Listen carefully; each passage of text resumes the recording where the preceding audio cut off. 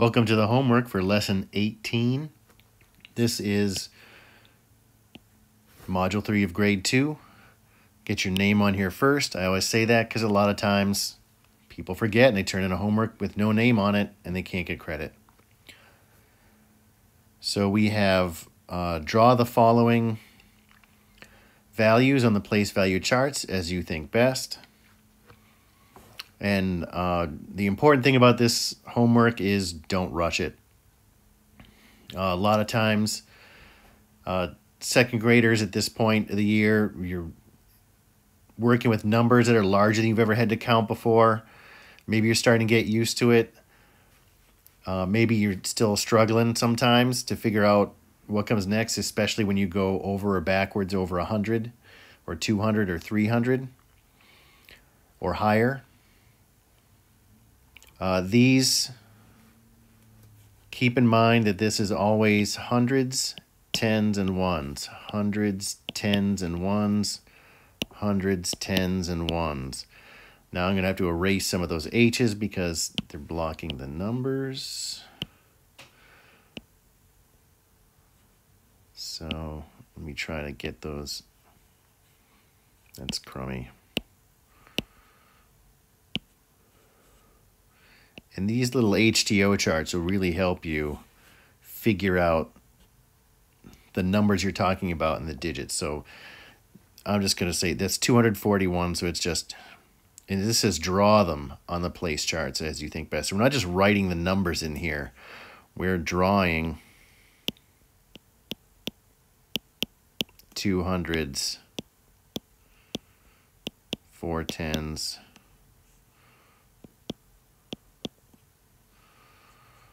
and 1 hundreds. One trick for drawing hundreds, sometimes it's easier to write the number 100 first and then draw the circle around it so that you make sure you have the, you can fit the number inside the circle, because sometimes if you draw the circle too small, it won't fit. 110 and 2 ones. You'll notice that all three of these numbers have the same digits, a 4, a 2, and a 1, but they're in different places. And you're going to see that a lot on this page. 100, 2 tens, and 4 ones. So they all have the same number of discs. If you look at every one of these numbers, they're all going to have 7. They're all going to have 7 discs. Now we're going to order numbers from least to greatest. The least is the smallest, so we're going to look at the one that has the fewest hundreds first, and that would be the 124. And the largest would have the most hundreds, that's the 412. And the 241 goes in the middle, just like that. And now order the following from least to greatest in standard form. 3 numbers in standard form. And again, this might help you to just think about your HTO chart and just put these numbers in that so you can just see what the digits are supposed to be. Keep it straight in your head. The smallest one is going to have, we'll just look at the hundreds digits. And if they're all different, then we can just look at which one has the fewest hundreds. And that's the 263. So 263, and then the 537, and then the 912. And now these were already in standard form, but this one's for B, these aren't. So what I'm gonna do is I'm gonna write them in standard form if they're not, just so it's easier to look at and I know what number I'm talking about. So 230, that's not 13, it's 230. So it's 230,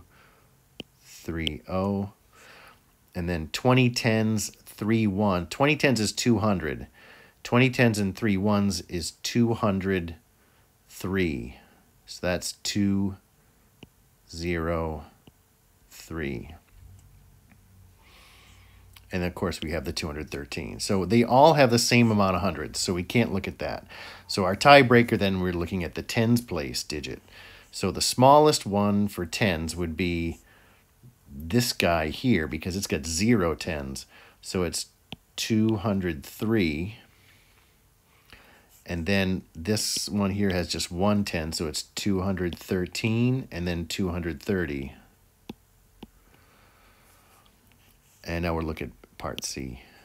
400 plus 80 plus 5, that's 485.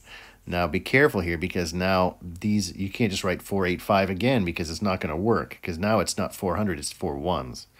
So the hundreds first, that's 800. 50 is 5 tens, that's our tens digit, and then 4. So that's 854. And here we have 845. So looking from least to greatest, we do have a 485, and then we have to look at which one is the smallest. The two 800s, those are tied at hundreds, so we have to look at the tens place, and we have 45 versus the 54, so the 845 is smaller, so that comes next. 845, and then 854. And now watch out for this, because I messed it up. Greatest to least. You can read it and still forget about it, because you just did least to greatest twice, 4 times in a row, and you could mess it up. So just watch out for this. And same thing, I'm going to write these all in standard form first, just so I can look at them in, and just think about that HTO chart and think about hundreds, tens, and ones, just focusing on the digits. So 11 ones is just 11, right? So it's 311, so it's 311. This is 311. And this is 300 plus a 10 plus a 1, and that's also 311. So it's a 3-way tie. There's another way to do it. Looking at B. 7 ones, 900. Now be careful. This isn't just 79, because you have 900s. If you think about your HTO chart, right, you've got 900s. There's no 10s, so it's 0 10s and 7 ones. And here we have 79 tens plus 10 tens. That's 89 tens, which is 890. Should have 0 ones there. And then we have 970. Now remember, this is greatest to least. So greatest is the most hundreds. We have 2 are tied at 9. So we look next at the tens place, 0 tens and 7 tens. So 970 is a greater number. It has more tens and the same number of hundreds. So 970, and then the 907, and then we can get in the 890,